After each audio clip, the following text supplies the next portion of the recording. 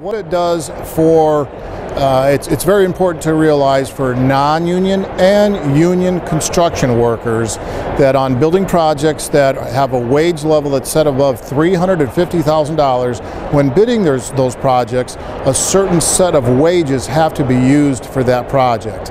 And those wages are set based upon local communities and it's common construction wage, same thing as prevailing wage, which means it's the wage that is most closely related to the local community where this project is going to take effect. If you want to look right down here in Indianapolis, would be like Lucas Oil Stadium, or it would be like the new hospital, Eskenazi Hospital. Those are very large projects, and project labor agreements help to ensure that that project was done on time and on budget, and that's the number one thing why that is so important for work like that to have the opportunity to be performed that way. What it consists of is there's a 5-member board that actually sets the wages. Those members are made up of different entities or entities representatives, like let's say the council will have one of the appointments. The owner of the project will be able to set one of those people on the board.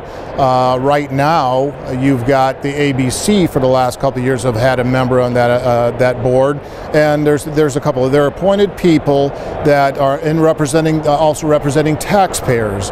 So it's a member it's a cross-sectional membership that most closely also relates to the locality where that project is going to take place.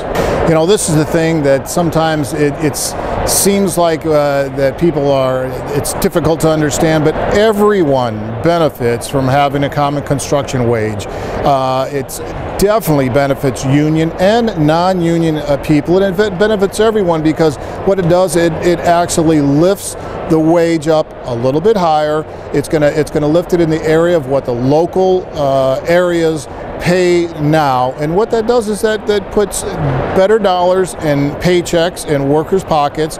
It puts better dollars on the streets. Those workers are going to spend more money in their communities. 80 years ago, actually, Republicans instituted this so that they could keep out of state contractors from coming in and low bidding jobs that were better off going to local communities. It's a way they saw fit to try to keep dollars in local communities and keep our economies growing.